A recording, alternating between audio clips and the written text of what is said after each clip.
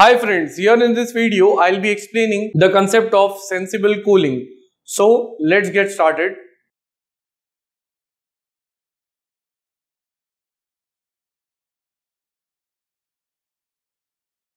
In order to explain this, I'll draw a diagram.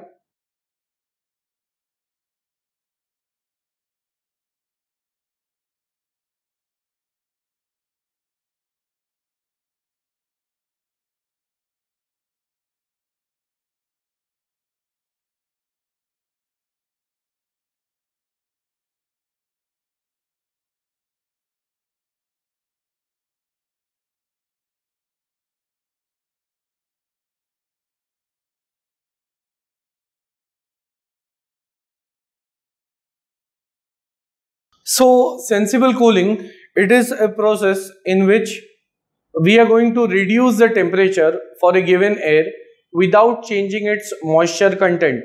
For that, here we have a diagram in which there is this cooling coil in which a refrigerant is flowing, and that refrigerant will absorb the heat of the incoming air. Here the incoming air is at dry bulb temperature TDB1, and when it passes over this cooling coil, which is having the dry bulb temperature as TDB3, so the temperature of air will go on reducing, that is, the heat from the air would be absorbed by the refrigerant and the air will leave at a much lower temperature, which is at TDB2.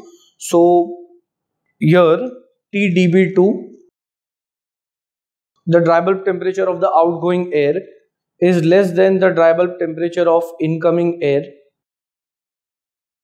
due to the sensible cooling process. And here we have a cooling coil whose temperature would be the lowest here.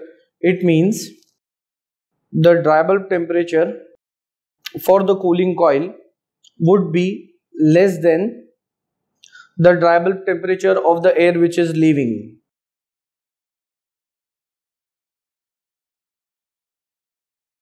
In other words, we can say that the air which is leaving will not attain the temperature of the cooling coil because some amount of air would pass on the cooling coil, whereas the remaining air would bypass it.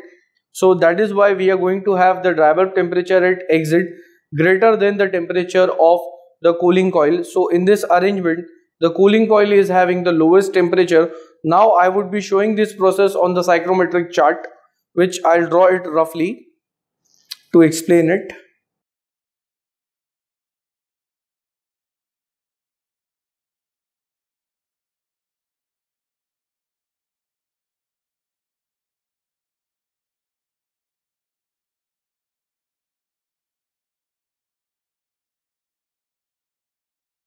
So the scale which I have drawn, it would be indicating the specific enthalpy denoted by small h, and the unit is kilojoule per kg. On this horizontal line would be the dry bulb temperature denoted by dBT. Then this vertical line would indicate the specific humidity of air denoted by W. Unit would be kg per kg of dry air. That is, in 1 kg of dry air, how much kg of water vapor is present, that is indicated by the specific humidity. Now, to explain this process on the psychrometric chart, air which is entering the coil, it is at TDB1. So, roughly I am assuming that the dry bulb temperature 1, TDB1 is in this region. Then, in order to get point number 1, which is the state of the air entering, we should have another line or curve here. Like for example, if we have the relative humidity of the air which is entering at 1 or the wet bulb temperature, then we can have point 1. I am just showing it with an example that if we have the relative humidity, I am denoting it as RH1 for air 1, or if we have the wet bulb temperature, then we'll get the intersection, because by having the single property we cannot plot the point on the psychrometric chart. So at least two properties should be known. So for the incoming air, the dry bulb temperature is known, the relative humidity for an example here. So this gives me point number 1. Then since it is a sensible cooling process, the temperature of air should go on reducing. That is, dry bulb temperature 2 is less than dry bulb temperature 1. So just follow the horizontal line. And suppose I am taking an example that here we have dry bulb temperature 2, TdB2, and this is the point number 2 for the outgoing air. Then the temperature of the coil is the minimum in the process here. So plotting TdB3 for the coil temperature, this will indicate point number 3. So this process 1 to 2, when I join them, the points 1 and 2, will give me the sensible cooling, that is starting from point 1 up to point 2. The dry bulb temperature goes on reducing, but the specific humidity of the air remains constant, that is W1 is equal to W2.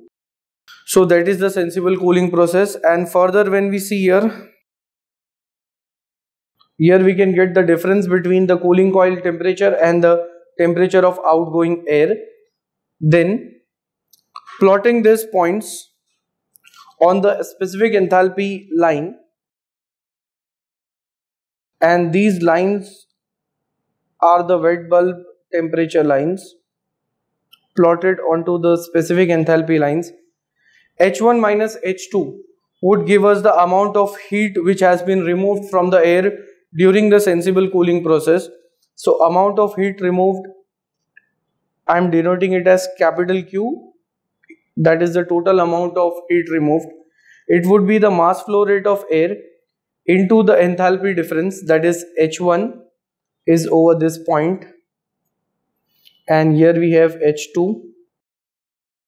So m dot into H1 minus H2 gives us the amount of heat which has to be removed from a given air, and the unit here m dot is in kg per second, specific enthalpy kilojoule per kg. Kg and kg will get cancelled out, so kilojoule per second is kilowatts. So finally the unit of Q would be in terms of kilowatt. So in this way we can calculate the amount of heat removed from a given amount of air by using the psychrometric chart, and with the help of the problems we can finally understand with the values that how to solve such problems. So in short, that was a video regarding sensible cooling. At the end, if you all find my videos helpful, you all can like, share, comment and subscribe our channel and share it amongst your family and friends. Thanks for watching.